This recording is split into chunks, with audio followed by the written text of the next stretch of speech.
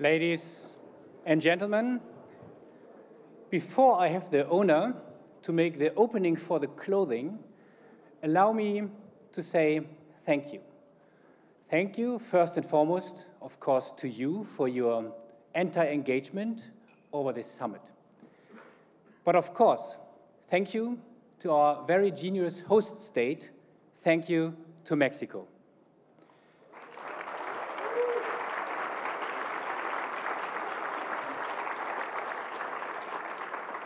And allow me to say also thank you to the many teams who have been engaged in the run-up for this meeting, during this meeting, and of course in the dismantling as well. Thank you to all the teams under the leadership of our regional director, Marisol Argueta. Thank you, Marisol.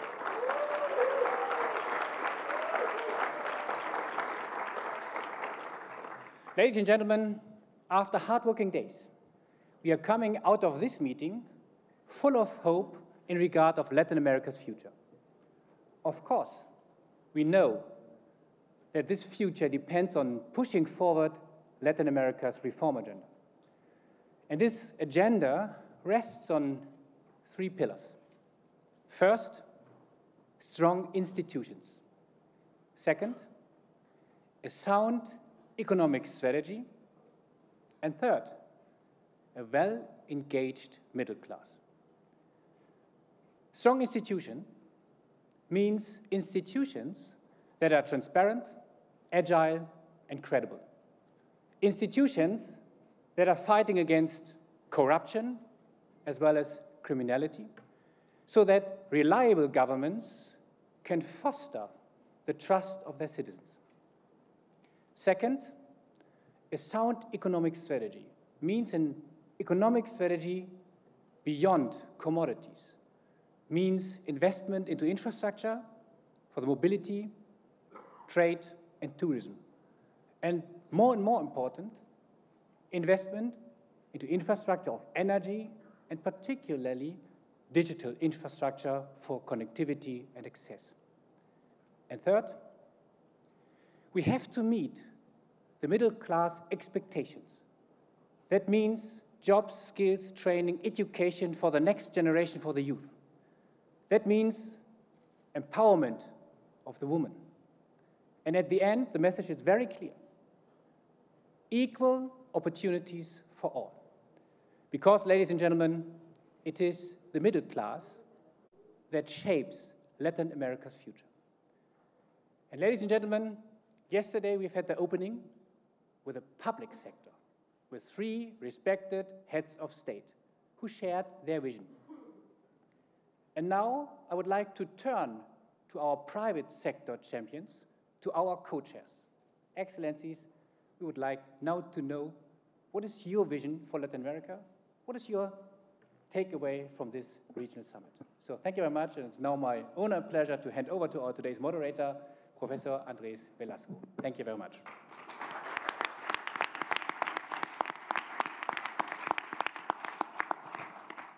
Thank you very much, Philipp. Thanks again to our Mexican hosts. Thanks all of you for being here.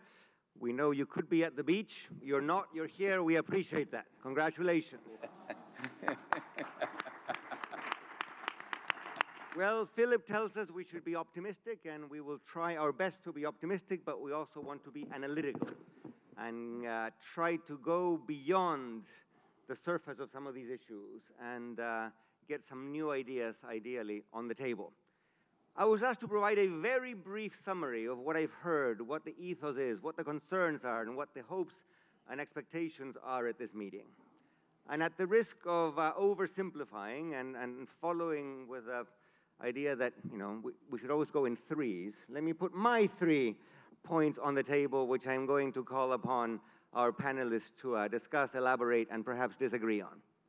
First, in Latin America, we face a renewed growth challenge. Now that the commodities boom is over, now that the period of extraordinarily low interest rates in the rest of the world, in the rich world, is beginning to end. And last but not least, now that it is not so fashionable as it used to be to invest in emerging markets. A few years ago, people were falling all over themselves to bring money to the Mexicos, Brazils, Perus, Colombias, Chiles of the world. Today, investors are looking elsewhere. So the question is, how do we grow? On the basis of what do we grow? What's the role for industrial policy? What's the role for renewed productivity? How do we reignite productivity, et cetera, et cetera, et cetera. That's, I think, the big economic challenge. Second of all, in spite of a decade or so of economic growth, Latin America remains a very unequal continent, a painfully unequal continent. And here we can see the glass half empty or half full. On the one hand, some countries, not all, have made some gains. We see Gini coefficients falling, different indicators of inequality beginning to budge after decades of immobility. But at the same time, we remain aware that inequality is still a big, painful fact present in our lives. And so the question is, what's the next stage in this battle? Some countries, for instance, have relied on cash transfers. Mexico was a leader, but not the only country. That's one policy tool. Maybe we want to look for other policy tools. There are issues of other inequalities, not simply the inequality of income. There are gender inequalities, regional inequalities, inequalities of access to opportunities, inequalities of political power. It is time to address those too. Last but not least, institutions. In any serious meeting, one has to utter the word institutions, so I've done it, institutions. The problem is, institutions in Latin America today are under challenge. If you look at polls in country after country, not only are governments losing the popularity contest, but all kinds of institutions, including political parties, the Congress, in some places the judiciary, private sector institutions like business associations or bankers, traditional institutions like the armed forces, even more traditional institutions like the church, all of them face challenges of credibility, of legitimacy. Their approval ratings are down. So, yes, institutions are important, but a lot of Latin American citizens don't seem very happy with our institutions. What do we do about them? How do we go beyond the headline and carry out sustainable political change, institutional change, in a way that makes these institutions more credible and also more effective at the time of facing people's needs and tackling the region's challenges? So that's my contribution. I invite our stellar group of panelists to talk about these things. And because I'm an economist, I am going to begin with the economy. Carlos Slim is here. A man who knows about productivity, who knows about business, entrepreneurship. What's next in this post-commodity boom, post-EM fashion boom? How do we grow? What do we make? To whom do we sell it? And what are the roles for innovation and technology in all of that? Thank you very much. Big topic, small time, 2.5 minutes. Thank you very much, Andrés. I would like as well to take the opportunity to thank again the World Economic Forum, particularly to Marisol for inviting me to have the honor of co-chair this event. I think it's very important that we understand that we are living a new era, and a new era has new paradigms, has new opportunities, new risks, and particularly new challenges. We are in an era that is transforming the way we traditionally do things. We are in an era where the biggest bookseller chain doesn't have stores, in an era where the biggest school doesn't have classrooms, which is Khan Academy. And we're living in an era that is transforming the way we do things, the way we live, and particularly the way we should approach to the solutions. It's an era, as the others have been happening, that we are very confident that will bring a lot of opportunities, and particularly it's an era that is bringing access to everything. It's giving us access to entertainment, it's giving us access to more information, but it also is giving us access to have better connection to better education, better health, and particularly doing it in a very large scale.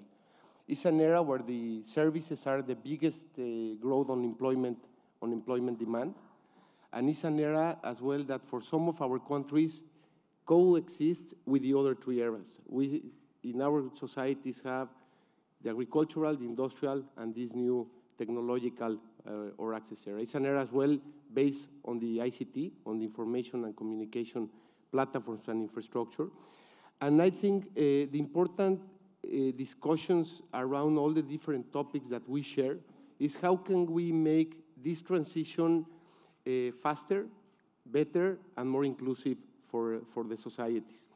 It's an era that in these main infrastructure requirements, needs and demands a lot of investment. And at the end, as Professor Stiglitz was saying in his opening remarks, it's an era that needs to boost employment so we can fight this inequality and keep building the middle classes in a much faster and much stronger ways. Thank you. You mentioned inequality. So in the opening round, let's move to that, and let me address this question to Angelica. Angelica, you've devoted a good deal of your career to promoting women's rights and addressing gender issues. And in my mind, at least, and I suspect you're going to agree, gender inequality cannot be separated from broader issues of inequality. In particular, if we look at poor households across Latin America, many of them, in some countries, a majority of them, are households headed by a woman who has very limited access to childcare. She has difficulties going out and getting a job because she has no place to leave her kids, very little access to training. That woman, if she gets a job, she's often discriminated at the workplace. How do we marry these two agendas, and how do we think about, for instance, employment promotion with good quality jobs for women as an inequality fighting agenda? Let me address this. Of course, it's known to everybody that we live in a region that's very unequal. I would like to state something that Professor Stiglitz said yesterday at the session of From Poverty to Prosperity. He said, equality is a positive impact variable for economic growth, as you were saying. I will, of course, address this inequality on a gender perspective. I would like to mention some studies that have been done for the last 10 years at least by institutions like Goldman Sachs, Booz & Company, by the IMF, where they state that if we bring the labor workforce to the same percentage of women and men, today is 52 versus 80 men. If we bring women to that 80%, an equality with men in the labor force, understanding that in the beginning, at least a third of the women would work only part-time, which is about 60% of full-time. Understanding the productivity would come down because it would be the first time they would come into the labor force. GDP in the region could increase up to 17%. So this is great for economic and social growth for the region. I know that this is an all-inclusive conversation for both the private and the public sector. It's good for men and women alike. It's not just good for women, it's good for societies. And, we need public policy set in place. We need better daycare. We need paternity leave as well as maternity leave, not just one and or the other. And we just need, basically to reduce the barriers for this labor force to come, into place. And then the private sector needs to implement those public policies. But then again, today we don't need laws for the private sector to implement home office, flex time, infrastructure for breastfeeding. And that is also good for men. It's not just good for women. So, we need family-oriented frameworks within the corporations that we can put in place today without having to wait for any public policy to change. And we don't need to get lost in understanding that progress in equality, in gender equality, needs just three basic things to focus on. We need inclusion, development, and equal pay for equal work. Inclusion indicators where ratio of men to women in the participating in the workforce. We need development indicators where we can have a ratio of men to women on education and in performance, and of course, equal pay for equal work must be, a rule that has to be set in place before all of this can happen. Thanks very much. And let me pose a precise follow-up question to Joe, because Joe is also somebody who's spoken very eloquently about inequality. But following up on Angelica's remark, if we're going to take seriously the fact that in most Latin American countries, say, only 40% of women of working age have a steady job, we have to think about issues like flex time, which you mentioned. That agenda is sometimes politically controversial because more traditional segments of the left, for instance, think of flex time is potentially a threat to, say, job security. So In Latin America, over the last few years, there has been a renewed emphasis on redistribution. That's a good thing. But the bulk of that emphasis is basically centered on tax and spend. And of course, the state is going to need more money. I myself came out in Chile recently in favor of a tax reform, so, check on that. But then the more interesting question, or the more difficult analytically and politically, is what do we spend that money on? How do we square the circle of carrying out these policies which are effectively inclusive in a way that requires changes in the labor market, for instance, that are not always politically easy to carry out? And what else is in that agenda that should be there and that we're not talking about, Joe? Okay, so first I want to emphasize that we need to go beyond the redistribution agenda, beyond, that's important, but there's a real agenda here about the before tax and transfer incomes, the distribution of market incomes. And in a way, what Angelica said really highlights that issue, that all of our societies have been marked by a lot of discrimination. And that means that some of the inequality is a result of the fact that we are discriminating in ways that both have exclusion, but also the wages are lower, the ratio of the wages. It's not just women, gender, there's also ethnic, racial discrimination. So that's a way in which we can get stronger economic growth at the same time that we get a more equal society. Particularly important in this period, following up on your first question, even if the countries reform, growth may be slower now that the commodity prices aren't as high. So the overall framework, I believe, is that you can address the issue of inequality and grow more rapidly, that equality and growth, economic performance are actually complements, particularly if you go beyond GDP as a measure of economic performance. I chaired an International Commission on the Measurement of Economic Performance and Social Progress, and our commission agreed unanimously that GDP was a bad measure. It didn't include aspects of quality of life, family life. It didn't include aspects of inequality. So if we go beyond that narrow measure, especially, we can do better if we have more equality policies. But let me mention a couple of other things relevant to what's been going on, particularly here in Latin America, but also elsewhere. One of the big reforms here in Mexico has been competition policy. And competition policy, we were talking before, actually has many aspects. It actually spurs economic growth, and it can increase, it lowers costs, and because of real wages, standards of living are affected both by the nominal wage and by the prices. If you lower costs, just like same thing on electricity, you increase standards of living. There's a second thing, though, which is things that we haven't been doing, and still not on the agenda strongly, particularly here in Mexico, is raising the minimum wage. The minimum wage is not at a livable wage. I think it's like $5 an hour here in Mexico. And raising that minimum wage raises wages all the way up the scale. I feel I can say this because in the United States, we also have a real problem. Our minimum wage is at the same level it was almost a half century ago. I mean, can you imagine going a half century with no pay raise at the bottom? Meanwhile, the economy is continuing to grow. But I think it would also increase productivity if you did that. And that has not yet been, United States, we haven't succeeded in doing that, and Mexico and many of the other countries. The third thing is, I think it's really important for us not to make things worse. So what I'm trying to say is there are a whole set of rules by which our society and our economy works that increase inequality and dampen economic growth. And we're doing some of the things on the structural reform agenda, like competition, are right. There are some things that are not yet on the agenda. And what worries me, there are some things that are on the agenda that will make things worse. And this morning I talked about TPP, the Trans-Pacific Partnership. The United States is engaged on one across the Atlantic. I think that will be a set of rules that will increase inequality.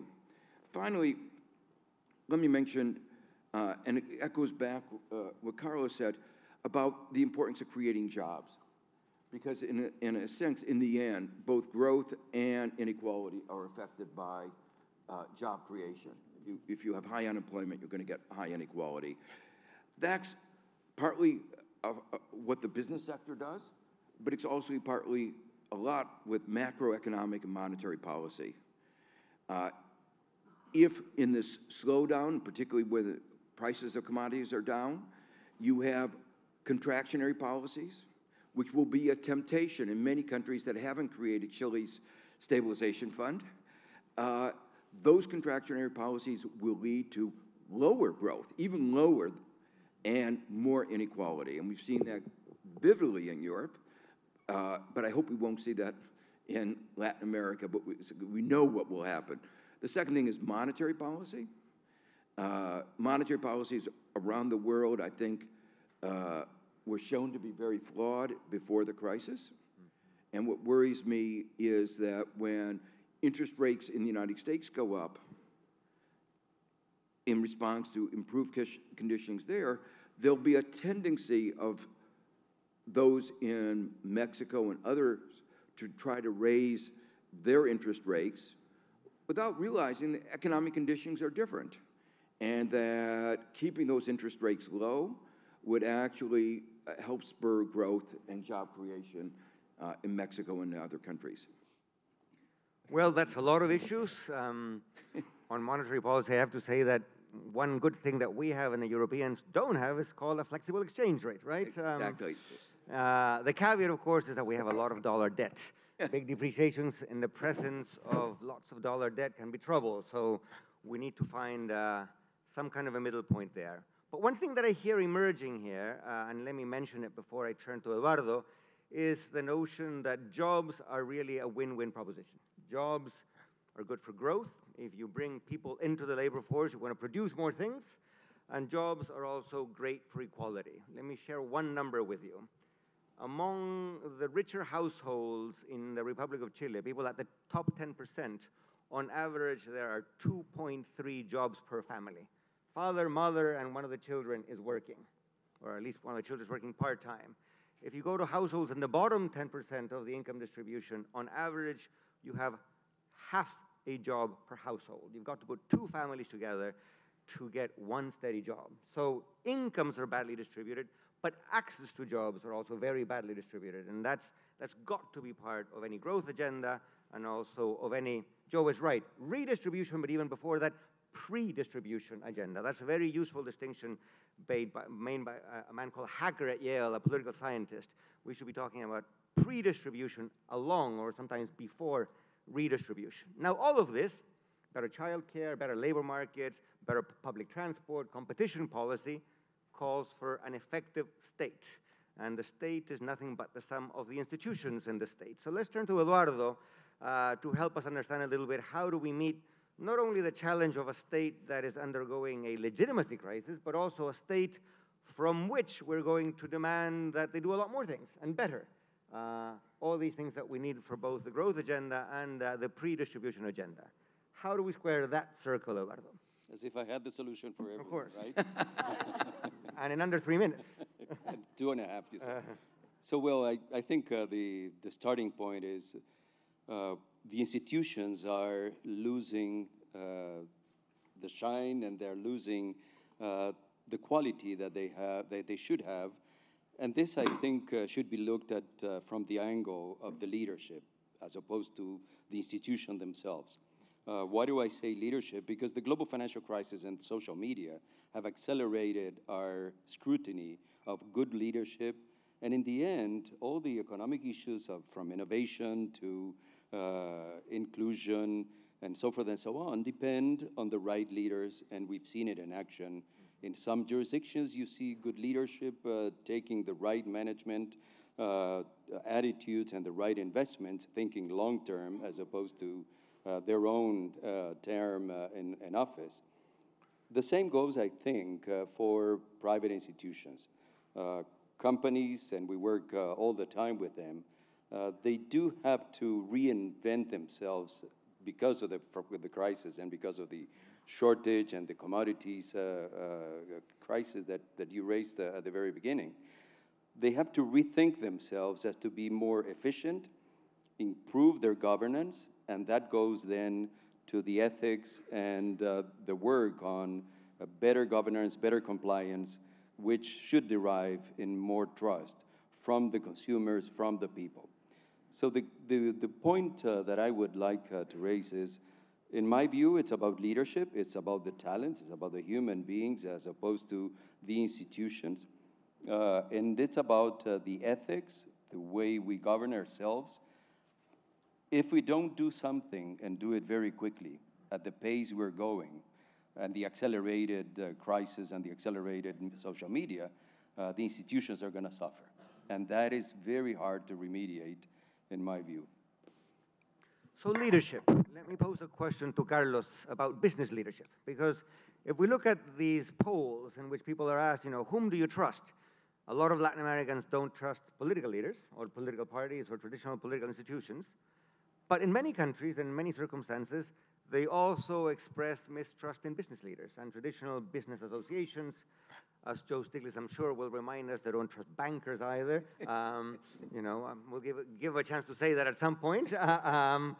Carlos, what should business leaders be doing in Latin America to regain that trust? Joe mentioned, for instance, competition policy. Maybe they should be embracing competition policy. What other kinds of things should we be expecting from business leaders so that they can also make a contribution to regain this mutual trust? So I think as well, a characteristic of this era is that nobody can solve the problems by itself. So it's an era that is requiring much more collaboration and co-responsibility in the tasks that need to be addressed. I think, and I think it's part of the agenda that was discussed within the forum, that public-private partnerships should be stronger, but as well they should address not only economic issues, but particularly social issues, and that this collaboration or partnerships should be done between sectors and between regions as well. We have seen, as is happening with the Pacific Alliance, how getting more collaboration and more integration makes regions stronger, makes them develop better, makes job creation have a better opportunity. So I will say that we need to do more collaboration regarding more programs and more problems beyond the only economical ones. Angelica, what about the role of NGOs? You've been involved in civil society, also in business. NGOs are not a substitute for the state, but maybe they're a complement to the state. We want to strengthen civil society, like institutions, one has to say that to feel good about oneself, but if one looks at Latin America vis-a-vis other regions of the world, I think it is fair to say that historically, maybe not so much anymore, civil society was weaker, but we see a civil society that is becoming empowered, maybe because of technological change, maybe because of a more educated middle class, who knows? Both to Eduardo and to Angelica, how do we see this evolving, and what else can we do? What other levers can we pull to make this a faster process? NGOs definitely are key players nowadays to make things happen, as well as the private sector and the public sector. But I believe that in our region, sometimes in the past we perceived this kind of philanthropy as charity, which does not work. Charity, we found out, does not work. So we need to move into NGOs who do more of what Matthew Bishop said, philanthrocapitalism, where, for example, my foundation and other foundations, what they do is not just give them something to just cover whatever the problem they have, but they train people. I think training is extremely important in our region. I also think that NGOs need to be more geared into programs that can help them start, but just push them out there so they can have that financial independence that they're working. They can be job creators as well. So I think we just need to change that vision on philanthropy, on really pushing, all those people along into their own independence. I think that when you give people without them having worked for it, they in turn turn back and are not very appreciative, and they can turn onto you. But if you give them the tools and you give them the know-how and you train them for whatever it is that they want to achieve in their life, then those people can, participate in a more positive light. And then, you can also gear them towards being, participants of formal economies. And that can happen because I've seen it firsthand with what we do, especially, with women, which is who I work with. Eduardo, we're making bigger demands on governments and traditional institutions to be transparent. We should be doing the same thing vis-a-vis civil society, right? I fully agree, absolutely. NGOs, private sector, they have an increasing important role in being transparent, showing integrity, and that's where we may be able to rebuild the trust, showing that one is taking measures to consolidate the democratic institutions by investing in the rule of law, its enforcement, and inclusive and very serious internal compliance programs. I think that's the way we will only be able to restore trust and people's confidence in leadership and in the institutions. Thanks very much. We're going to open it up to questions from the audience in 1 second, but before I do that, I want to pick one bone with my friend Joe Stiglitz here. TPP, Joe. There are two kinds of criticisms one can voice against the TPP, and I share one, and I don't think I share the other one. Let me explain what it is that I'm talking about. Unlike businesses in Thailand, where they can easily sort of become part of the Chinese-based value chain, you make a part for the iPhone, it gets assembled in China, sold worldwide, or unlike businesses in, say, Central Europe, where the same thing can be done for goods assembled in Germany, Latin companies and Latin American economies, with the big exception of Mexico, which is plugged into North America, we are not plugged into any value chains. And of course, this makes something that you and I would like, industrialization, difficult. You can't just make a component, you've got to make the whole thing and then market it in some faraway country. This seems to me a very strong case for further trade integration along the lines of the TPP. It makes it easier for a company in Santiago or in Lima or in Medellin to plug into those value chains. And it is going to be the Pacific century, so we want to be making friends in that part of the world. On the other hand, there's the intellectual property issue, which you've written about, I just wrote a piece about. There are demands being made by the United States which are hard to square with both economics.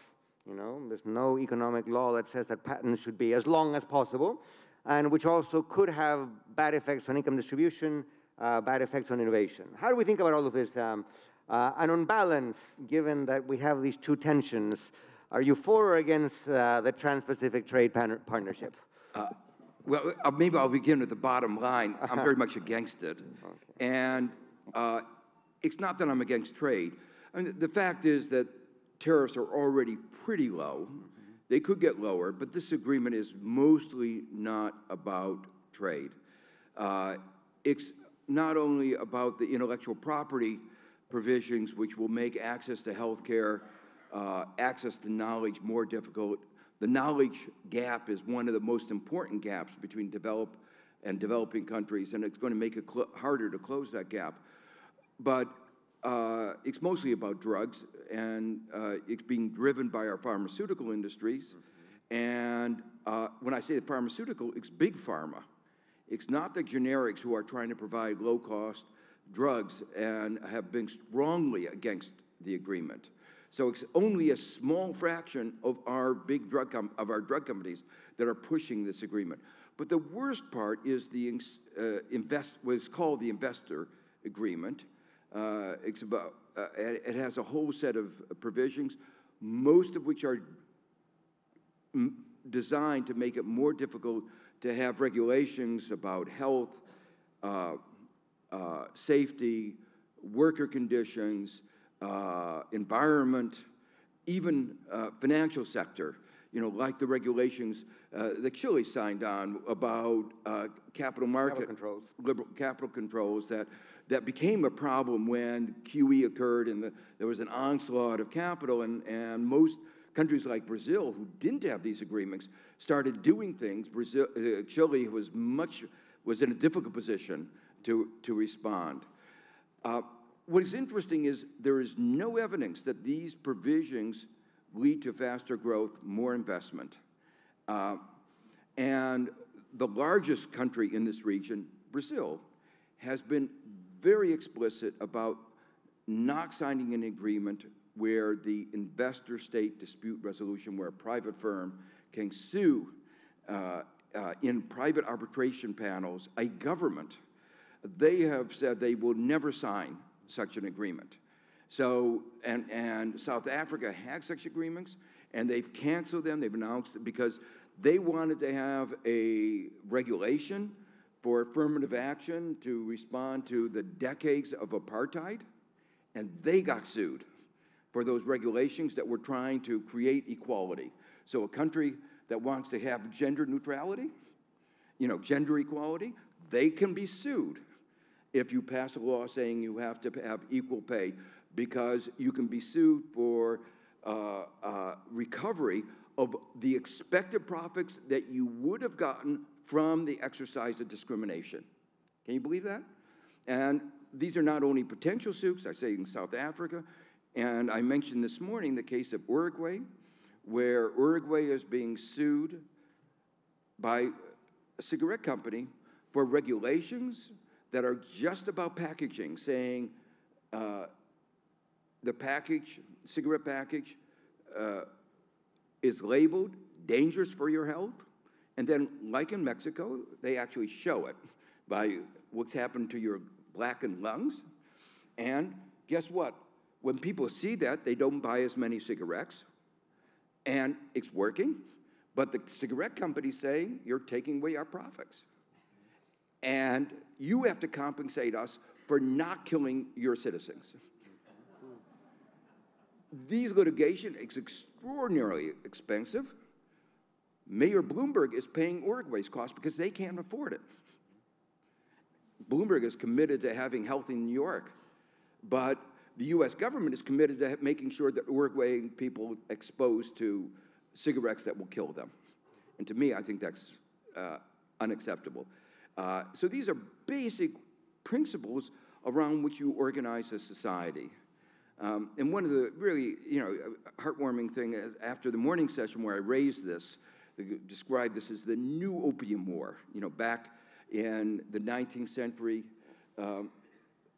China, the way the trade imbalance, exports exceeded imports, was corrected. China had lots of things the West wanted. The West didn't have anything that China wanted. There was a big trade surplus. And Europe figured out a great way to correct that: export opium. It has, I teach in the business school. One of the products that all of you know, the best kind of product is one with repeat purchases, customer loyalty. And opium is really good in those terms. Once you take it, you stick with it. So China figured out it wasn't so good. And they stopped. They said, you can't export opium to us. And the West's response was, this is a basic human right that we have to kill you and to sell opium. And they, not only a right, but they went to war. Twice they went to war, and it was where they got the concessions on the east coast of China. President Obama is now waging the 21st century opium war. Not opium, but of course cigarettes. Cigarettes kill. We recognize that in the United States. Mexico recognizes that. And yet, in TPP, there is a provision that will be an onslaught against the ability of governments to put regulations of this type against climate change. As we discover a new hazard, we discover asbestos or some other new chemical, it will not be possible to put regulations without paying the companies not to kill you. So you can understand why I may have some emotional response. I think this is not, if it were just about trade, I would support it. So for the record, I want to agree with Joe Stiglitz on one thing and disagree on another, and then we'll open it up. Agreement. Some of the demands that the U.S. is making on intellectual property make no sense on the grounds you very well explained. Agreement. It is crazy to do away with any ability of governments to control capital flows. So yes, that should not be part of the TPP. On the other hand, I do not believe that any of these things are integral and inevitable parts of a TPP. That is to say, has never signed an agreement without these provisions. That is not quite true. Chile has an agreement, for instance, a free trade agreement bilateral with the US, in which we stood firm. We said we will retain the right to enforce capital controls, and we did. And in fact, we've used them. And that's one of the things why, one of the reasons, for instance, why Chile has managed better through many of these crises. So you're right. The negotiating position of the US on many of these grounds is untenable. But I'm from Latin America, and I think we're going to negotiate hard, and we're going to come out at the end of the day with a better TPP. See? So we're in Latin America, Joe. We're optimists. Now, we're going to open it up. The gentleman right here in the front row. Thank you for sharing such insights with us this afternoon. My name is Philipp from New York. I'm a YGL.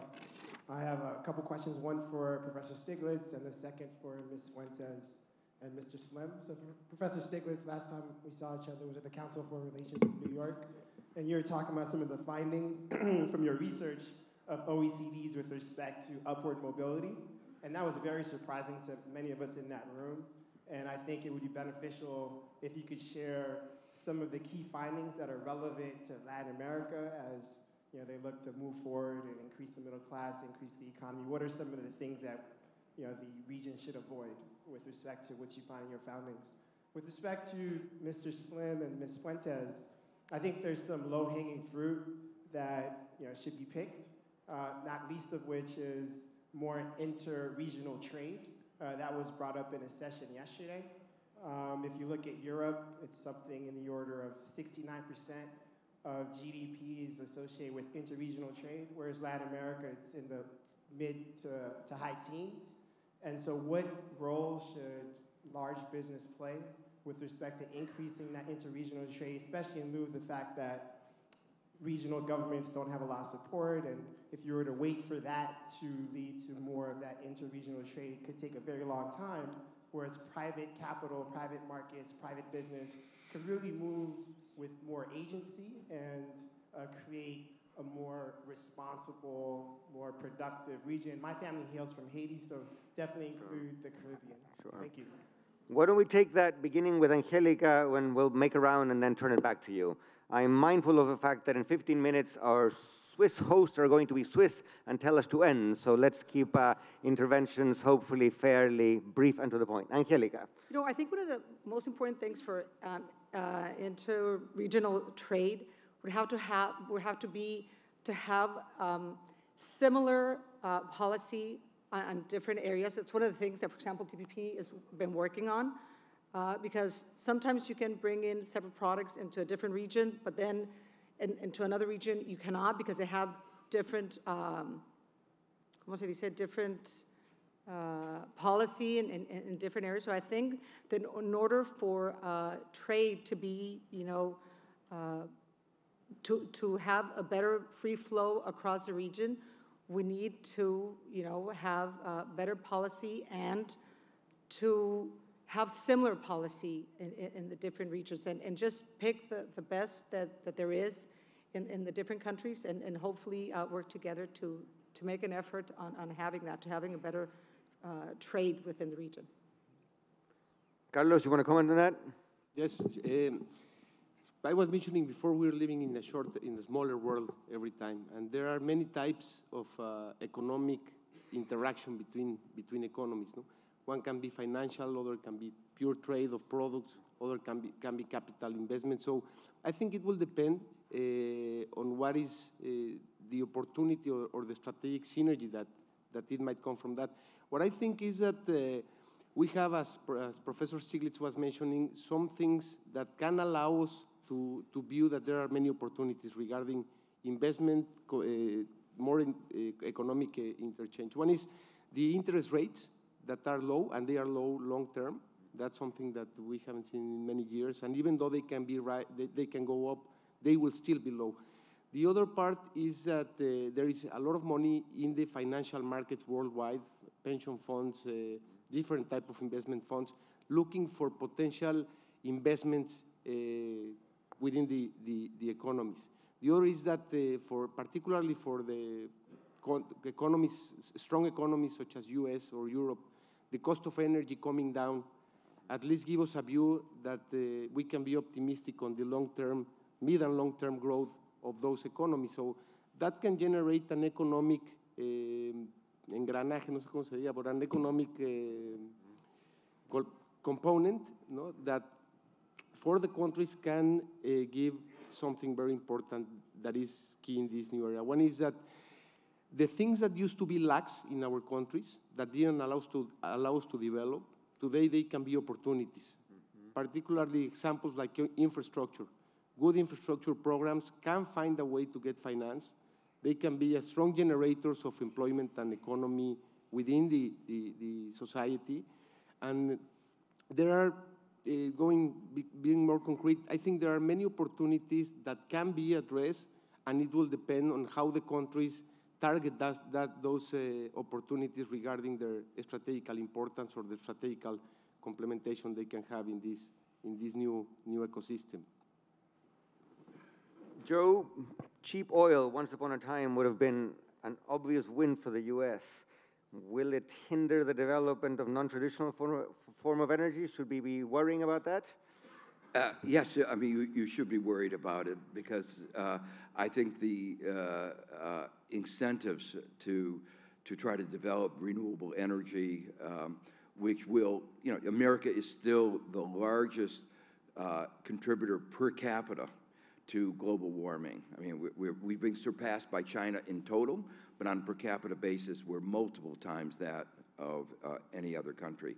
I wanted to go back, if I can, to the question that was posed about equality of opportunity, upward mobility. What he's referring to is a really striking fact about the United States, that among the advanced countries, it is among the countries with the least equality of opportunity. And that's very different from the way Americans see ourselves and the way most other countries see us. What that means is the life prospects of a young American are more dependent on the income and the education of his parents than in almost any of the other advanced countries. This is a natural result, in a sense, of a systematic pattern. Countries with a high level of income and wealth inequality tend to have low levels of equality of opportunity. And so as America's inequality has gone up, inequality of income, equality of opportunity has gone down. There are some checks against this, but unfortunately we aren't doing the right thing. Two messages that come out of this. One of them is you should worry about the degree of equality of income, and that's where the advances in Latin America over the last 15 years have been very important, and it's going to be very important as growth slows down that you keep up the pressure on that issue. The second thing is good public education has been, in the past, the most important check against this. One of the reasons for the lack of equality of opportunity is, in effect, there's an intergenerational transmission of advantage. And when you have a private school system, children of wealthy parents get to go send their children to very good private schools. But in America, we also have a local public education system. The United States has more economic segregation today than we used to have. That means rich people live with rich together, and poor people live with poor people. You have schools in the rich districts that are very good because it's all locally financed, or mostly locally financed. And so the divide in educational opportunities has increased and is getting worse. And so the message that I take out of that is a lot of discussion about education in Latin America, a lot of advances that have been done, and there's a concern about quality of education, as shown, for instance, about the deficiencies in the PISA scores. But it's going to be really important, I think, to make sure that there's more equal access to high-quality education for everybody. If you don't do that, you're going to wind up like the United States, where everybody talks about equality of opportunity, but we all know it's a myth. So message for Latin Americans, don't copy the system in the US of financing education with local taxes, both unfair and inefficient. One thing to take off the list. The woman in the second row, please. Sorry, I don't know your name. And if we can get a microphone to her, that would be great. Hello, my name is Raida Mana. I am the founding curator of the Global Shapers Hub in Barranquilla, Colombia. And as one of the 50 shapers who are here representing the voice of youth in the region, my question is exactly that. According to your perspective, what is the role that youth are playing in the transformation of the region? Who wants to take that one up? Should I make just a couple comments from an outsider? and then I feel a little bit nervous saying it as an outsider, but I think there are two things. One of them is... Joe, I've seen you on panels for many years. I've never seen you be nervous. I'm sure you can handle this. One, I think gives me a lot of optimism because the enthusiasm, you know, I'm glad there's so many young shapers like you here, the enthusiasm and the consciousness about these issues, the issues of environment, gender equality, you know, all the issues that you brought to the table are really rising to the national agenda, partly because the young people are stressing it. So I think that's the optimistic side.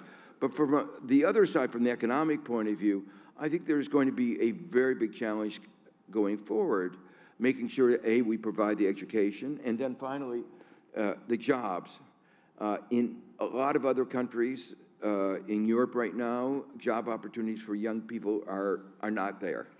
And so that's one of the reasons why it's going to be really important to maintain the macroeconomy at a pace of high job creation in order to keep the kind of enthusiasm that you have. Can I mention something on that regard as well? Angelica.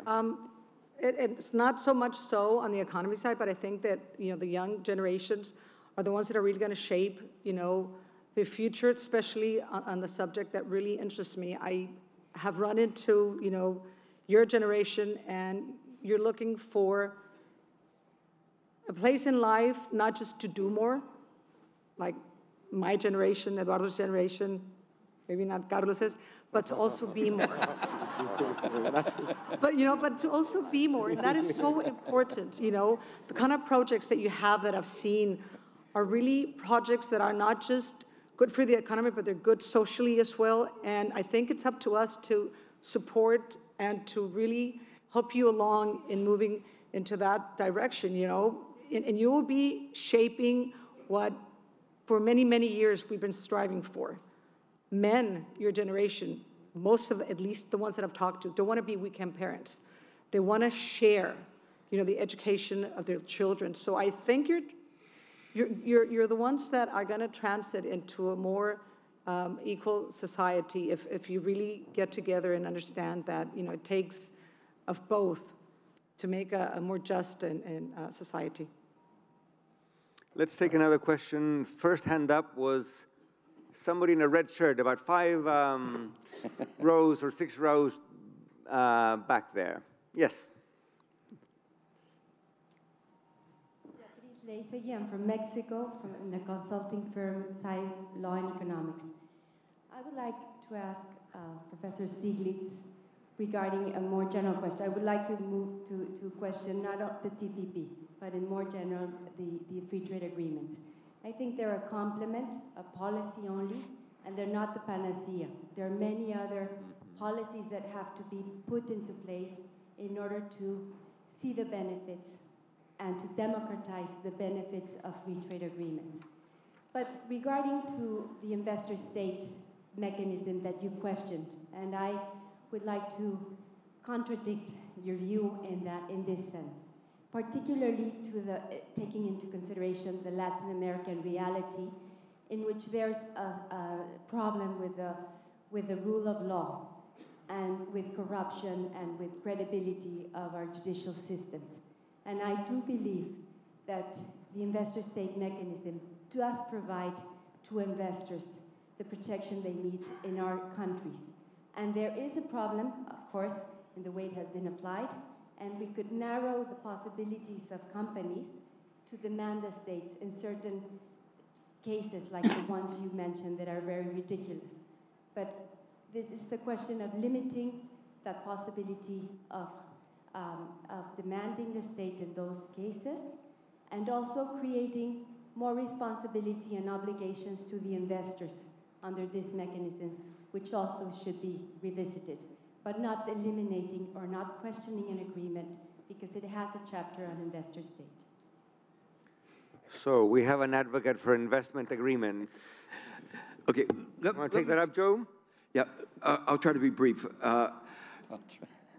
I think the point I wanted to make first was that there's no evidence that these investment agreements lead to more investment and more trade. That's been studied extensively, and therefore the notion that they will result in better outcomes is just, there's no evidence for it. There is evidence that they lead to the kind of problems that we've seen in Uruguay. Just to, I hope Latin America can negotiate a better agreement. There was a lot of pressure on the USTR just to carve out the cigarette issue, so they wouldn't be berated by me and say, we've already taken care of that. They refused.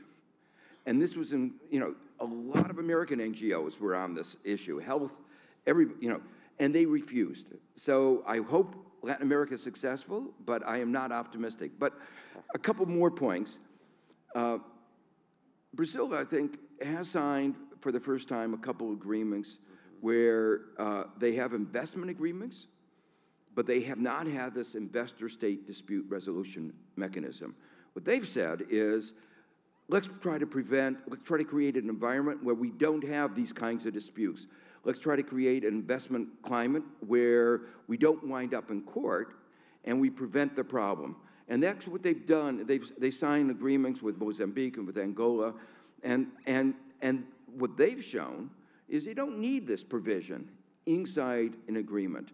And India, South Africa, and Brazil have said, no way are they going to touch any agreement with these kinds of provisions. Finally,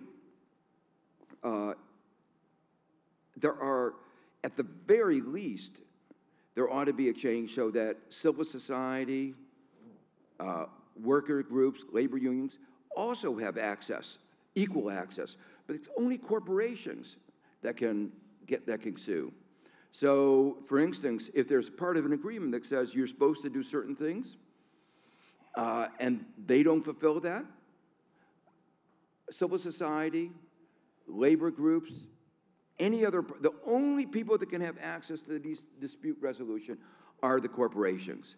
It's no other legal framework says you are entitled and no one else can.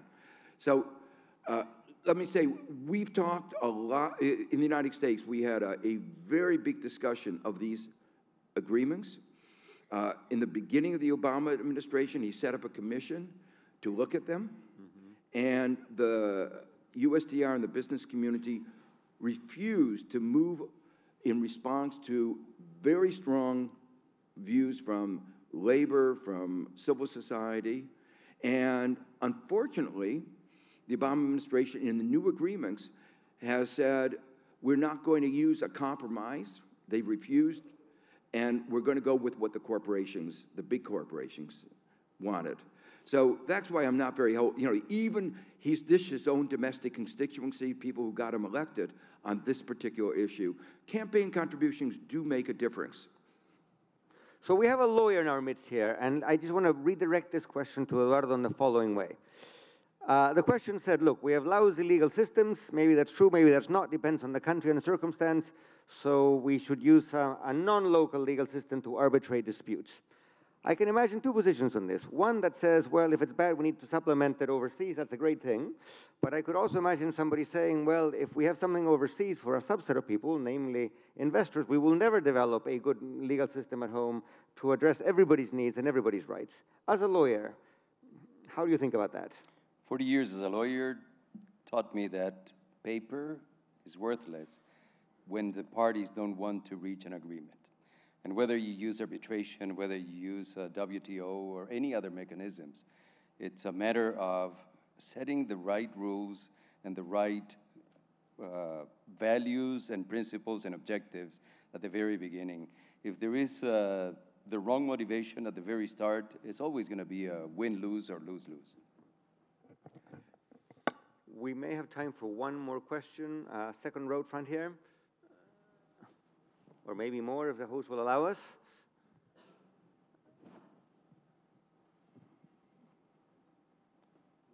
Good afternoon. My name is Johan Karsten. I'm a global shaper from Cordoba's hub in Argentina. And I've heard a lot about the loss of trust in leadership within these days. And it was one of the most interesting discussions. And I want to ask if you don't think that the attitude of some, and I want to remark some leaders, to deny society in its role as one of the principal stakeholders of their institutions, haven't contributed to this loss, and how do you think it can be, I don't know, fixed for the future? So the tension between civil society and traditional political leadership, who wants to take a crack at that? Happy to start. Yeah, sure. Yeah, I raised the issue of trust. And by the way, I'm Uruguayan, but I don't smoke, so that's just to make sure. The issue of trust and leadership, it's getting worse. And it's not in politics or in party politics, or it's not in government. The media has also lost trust, according to some barometers that are very publicized. The issue to me is integrity, and civil society can do a lot. It can be more demanding. It can help to set rules of transparency. It can help through NGOs to use digital media, social media, and digital tools. There are even, I heard this morning in India, there's a website called ipaidabribe.com. And that has to have an impact.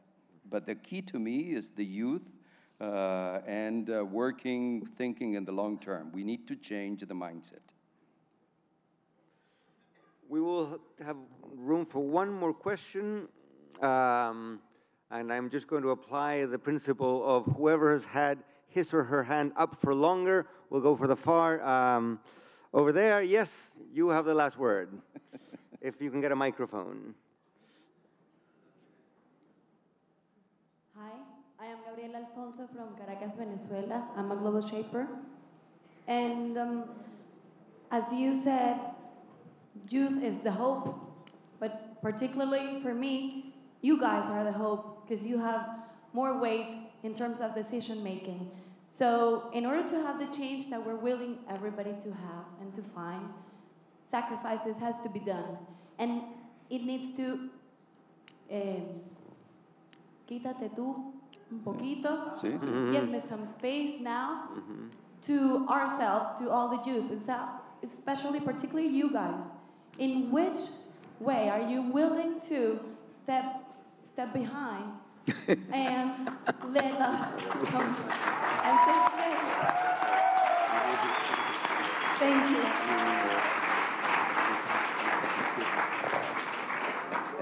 For a moment there, when you said quítate tú, I thought you were going to refer that to President Maduro, and I was eager to applaud.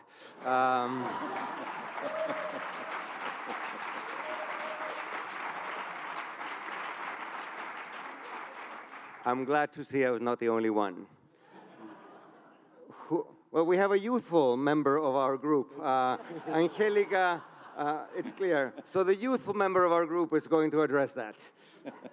At least you give me some expectancy that I can still be doing my job for quite a while. I think that what is very important here is to get either in companies, in governments, in social organizations, a good institutionalized process that is based on having the strategy of the entity to be reaching the goals it requires, and to be preparing the replacements it requires. As well as has been mentioned for quite some of the answers, the importance of collaboration. And in collaboration, some of the things that are happening in the paradigms, particularly with companies, is that nobody can do everything.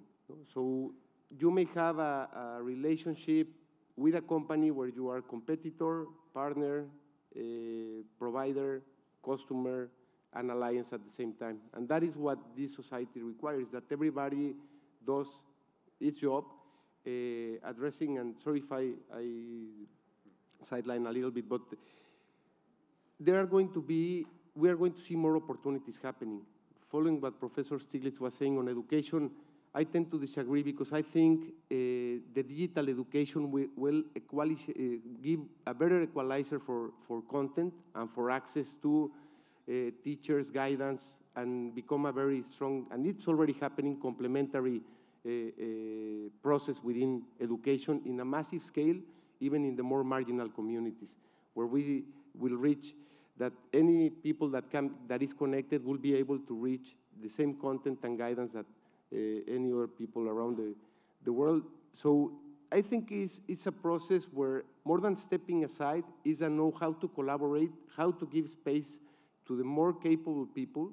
And it's an issue more than of age, it's an issue of capacity, commitment, and hard work to achieve it. And I'm sure that the space for all of you will be open. But I agree totally with you. We always say that the young people is the future, but the reality is what we leaders in different areas are doing right now, and we need to address it, we need to work for it, and we need particularly to do it right. Thank you very much. May I make one comment?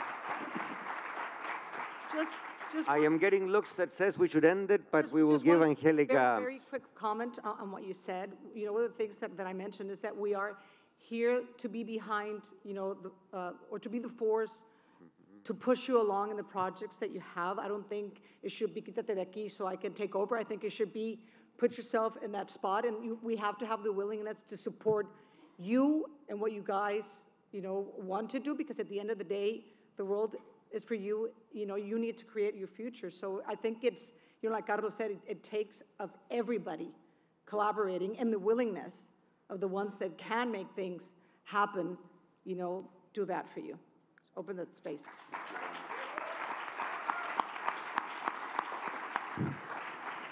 So let's begin to bring this wonderful session to a close. At some point, I'd be asked to summarize what was said, and I'm not going to attempt that crazy task. I could not possibly pull it off. Let me just underline two things that I heard here. There's some things that we seem to know, or at least that we seem to agree on. For instance, the idea that job creation is good on many grounds.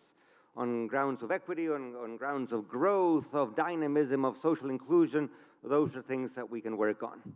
There are other things that we don't necessarily agree on, but more importantly, there are some things that we don't necessarily claim to have the final answer on. The people up here, even the very youthful ones, may not know all the answers, but I'm sure that the younger people in the room will come up with those answers very soon. And in that spirit, please join me in a big applause for everybody here.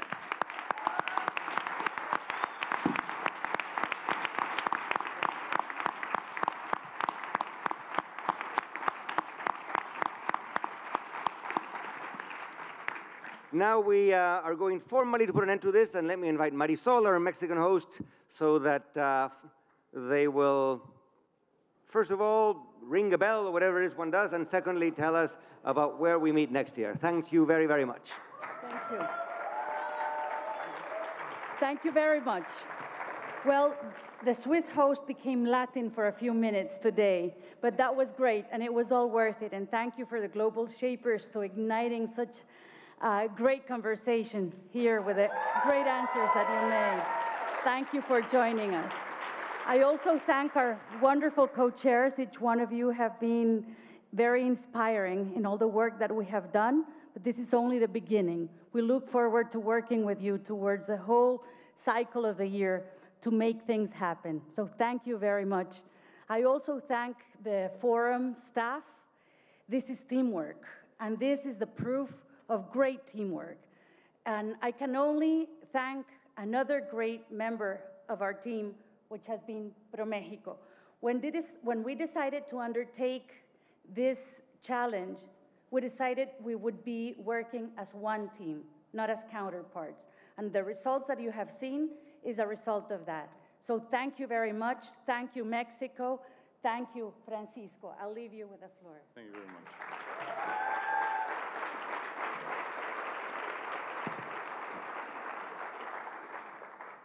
So you remember you're in Mexico. I'll speak in Spanish. Muy buenas tardes. Bienvenidos a todos. Good afternoon, everyone. Welcome to all the global shakers. Welcome all of the academicians. Welcome everyone. It is a true privilege to be able to share this message with you. On the behalf of President Enrique Peña Nieto, who sends you his warmest greetings. He is with President Santos in Mexico City at this time. He hopes that your time here in Mexico has been very fruitful. As you know, the World Economic Forum for Latin America is one of the most relevant fora in the region. And it focuses on strategies and global trends, focusing on economic paradigms, as we have been hearing just now. This was an excellent opportunity for the private and public sectors to come together, and we want to give a warm round of applause to the young entrepreneurs here.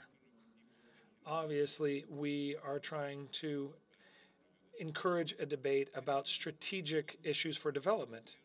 In 2015, we had very encouraging results. Let me share some of those with you. About 1,000 people have attended this conference. That is a record for the event in Latin America, in number and in quality, I would add. We had more than 45 countries represented. This is also historic high. We had heads of state from Haiti, Panama, and Mexico, 48 countries, 35 public sessions, 45 private, 223 bilateral meetings, and 28 ministers from 14 countries. We also reached some significant benchmarks. We had the 10th version of the World Economic Forum on Latin America, and this is the first time that Cuba participated in the Latin American World Economic Forum. Here we were focusing on prosperity for the Northern Triangle to encourage energy connections. And the conferences and panel discussions that have been held have given us many lessons learned. And we have been able to move forward in a systematic fashion as we focus on renovation. We are at a time when we must focus on structural reform in order to encourage growth in Latin America, the Caribbean, and of course Mexico. And here at the Riviera Maya, we focused on issues important for the world. We focused on how we can improve productivity and competitiveness, not only in Mexico, but in the region. This innovation or this renovation agenda is broad, and it bodes well for a promising future when it comes to productivity, infrastructure, the environment, and more, focusing on education, innovation, and also responsibility. Without a doubt, we are going to strengthen the links between us, and we will build an agenda for renovation that will allow us to achieve our global objectives. As President Peña Nieto shared with us, we have ahead of us a great challenge, and we have a number of activities to be carried out. It was an honor for us to show Mexico, a country in transition, and to be the standard bearer of the World Economic Forum. I would also like to thank the government of Quintana Roo for their contribution to the success of this forum, but my greatest thanks is to the World Economic Forum for choosing us for the third time as the host country for this important event. President Peña Nieto has seen the importance of this forum for Latin America, and it has offered us the opportunity to build a more prosperous future. Let us focus on development, and let us all work to be better. I also would like to invite you to the lunch that the Secretariat of Tourism is offering, where we had our dinner before. I want to thank all of you for joining us at the World Economic Forum on Latin America. I wish you safe travels home, and I hope that you will join us again in Mexico. We will always receive you with open arms and an open heart.